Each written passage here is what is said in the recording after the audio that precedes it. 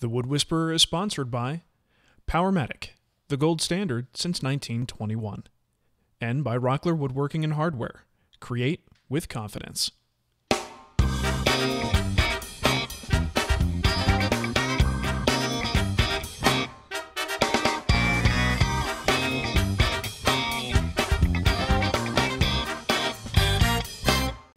Hi, my name is David Marks. We're here in Northern California, sunny California, where I've got my woodworking school. We teach classes on a variety of woodworking subjects as well as bowl turning. So for today, I'd like to show you how to turn a bowl. I'm going to grab this beautiful old piece of olive wood here. This is a really fine piece of European olive wood. It's got some bark inclusions, but I'll show you what I'm going to do to cut out around those defects and hopefully get a nice small bowl or sort of a hollow form out of this piece of olive wood. I'm using a compass to draw a 6-inch diameter circle on the olive wood. The bandsaw is the most efficient tool for trimming the blank to size. Make sure you use a push stick to keep your fingers away from the blade. Well, I've discovered more cracks inside the wood, but I'll see if I can remove it on the lathe. I'm lining up the point of the live center with the center mark left by the compass. Now I'm lining up the spur drive on the other side. Sharpening begins with using a diamond wheel dresser to flatten the 80 grit wheel. I like using a felt tip black marker to draw some lines on the bevel. That way you know exactly what metal you've removed when you start to sharpen. I recommend using Stu Batty's platform sharpening technique. Draw lines on the platform at 40 degrees using a protractor. Then set the angle of the platform to grind a 40-degree angle on the bevel or nose of the gouge.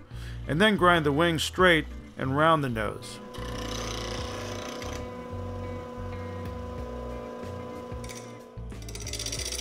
I'm using a push cut to rough out the stock.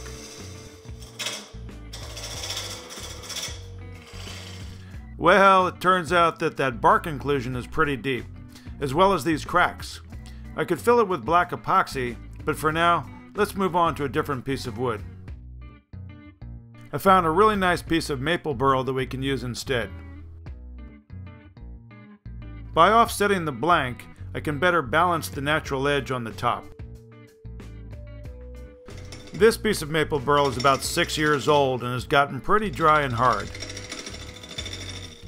I have the thumb of my left hand across the flute of my 1/2-inch bowl gouge, applying pressure down to the tool rest as my right hand pushes the gouge towards the headstock.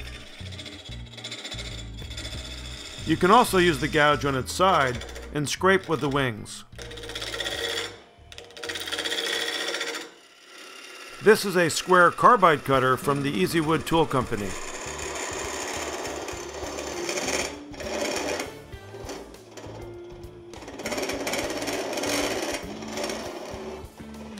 This round carbide cutter from Easy Wood Tools is yet another way to shape a bowl. Here I'm using a 3/8-inch bowl gouge to shape a tenon.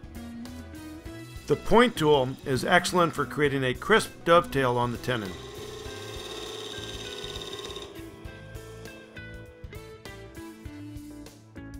It's critical to have a flat shoulder in contact with the top of the jaws. Make sure there are no gaps and that you can't fit a piece of paper between the jaws and the shoulder. The tailstock can help apply pressure as you're tightening up the jaws.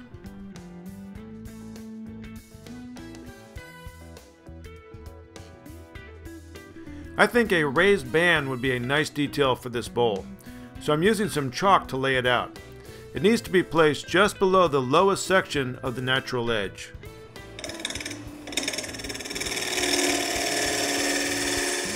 For natural edge bowls, always cut from the outside in so as not to damage the edge. The point tool is great for defining bands and beads.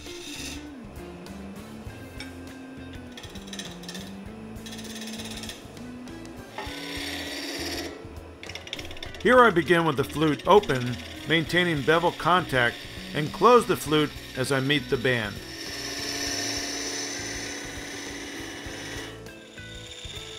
I'm using a parting tool to define the bottom of the bowl. I've also left some wood over the jaws to protect them.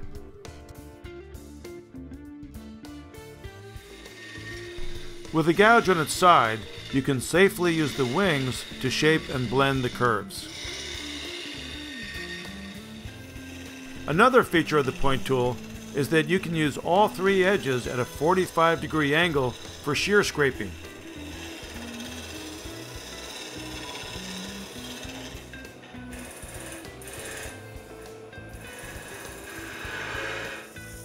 Final smoothing of the surface is done with sandpaper. This is some foam back 120 grit.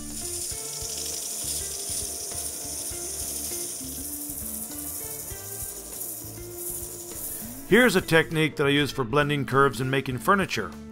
I'm attaching some 120 grit sandpaper with double stick tape to a piece of 1/8 inch thick bending plywood. The plywood conforms to the curve without rounding over the low spots. A foam pad would round over the natural edges. I'm using a drill to remove the center. Yeah, I'm looking kind of bouncy here.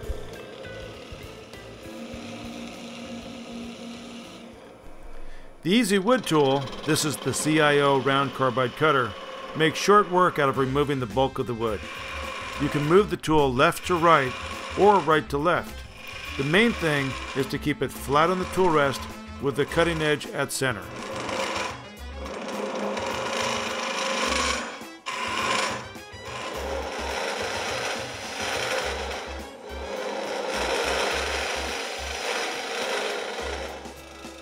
After removing some of the bulk from the center, I'm using a sharp 3/8 inch bowl gouge for my finishing cuts near the natural edge. The nose of the gouge slices the wood as the wings peel, producing a very clean surface. Always divide your attention, placing some awareness of how close your hands are to that very sharp spinning natural edge. And don't forget to measure for the bottom of the bowl. Back to the carbide cutter to remove the rest of the wood. Scrapers are a much easier way to shape a curve. Although on a dry piece of maple burl, which has end grain going in all directions, you can end up with a lot of torn fiber. Rotating the cutter to a fresh, sharp edge is a good method for cleaning up the surface. At this stage, take slow, light passes.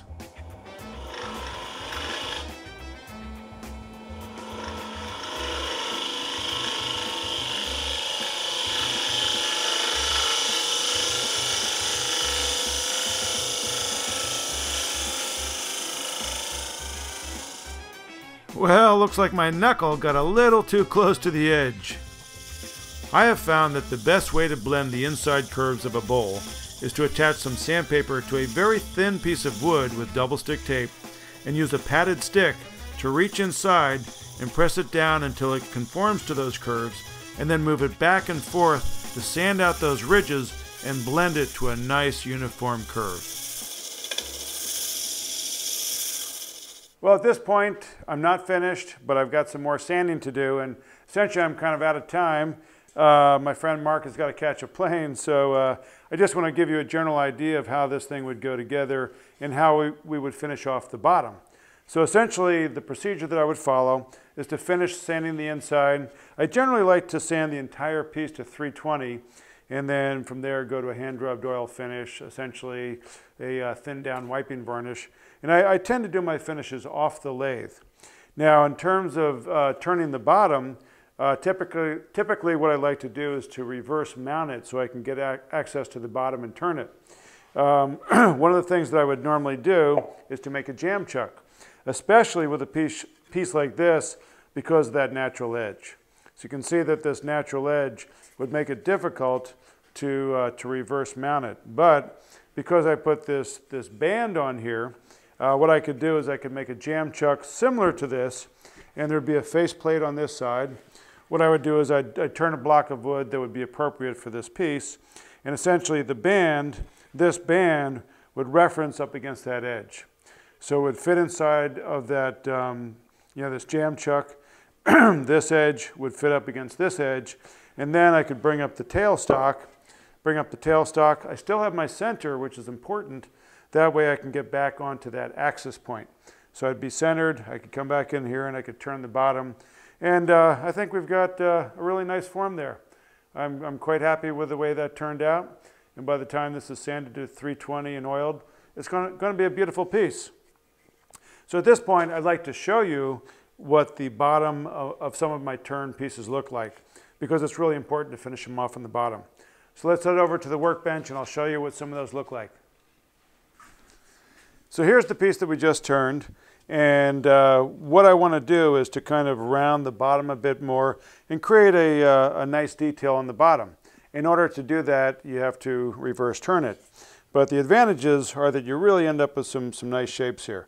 Actually, here's a hollow vessel that's still a work in progress. This is out of the same wood, some maple burl. And with this one, I bleached it because I wanted to lighten the color a bit. But you can see on the bottom that I've reverse mounted it and turned it, and you can get some really fine details in there. And it just adds to the overall feel of the piece. Here's another one that I've turned. Now this is one that I've done with my gilded patination finishes, or silver leaf with patinas on it. And again, I like to put a little groove in there. I also am concerned about the shape because I want that rounded form to sort of round down into that horizontal plane and have that foot kind of disappear. This is an older piece here. This is also out of some quilted maple. And with this one, it's got sort of an OG curve on the bottom shape, and then this inset ring here. And just some more details in the center, just again adds to the piece. I like this foot. I slightly cut it in a little bit so that when it sits on the table, it's sitting flat. It's got a good solid foundation there. Here's one that I just finished out of koa. So koa is a beautiful wood, love koa. It has a lot of warmth and wonderful figure to it. A little bit of black palm end grain for some details on this band. And then again, my silver leaf and patina finish on the bottom. And you can see that I did the detail here, made a foot so it has a flat spot to rest on, but it's relieved in the center. And that way, it's always resting on that outer rim.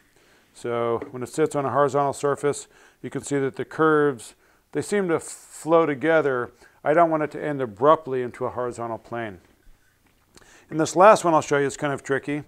This is a two-piece construction with curly koa on the top, and then I'm using poplar on the bottom as a canvas for my patina finishes. This one I've done with copper leaf, and I've developed a technique for doing these gold leafed leaves on here. And then on the bottom of this, again, it's rounding down so it disappears into that horizontal plane, and a couple of grooves on the bottom there. So that's pretty much it. And yeah, I'm quite happy with the form. I think by the time I've finished off the bottom, all this tenon stock will be cut away, and it'll be sort of rounding into the table, and whoops, kind of looking like this. So once again, my name is David Marks. I've got a school here in Santa Rosa, Northern California. And check out our website. We've got a lot of classes on marquetry, classes on inlay. We have a 5-day class, hands-on class on finishing, a 5-day hands-on class on bowl turning, as well as learning how to do hollow vessels with these patina finishes. So check out my website. It's djmarks.com. Thanks for watching, and hope to see you soon.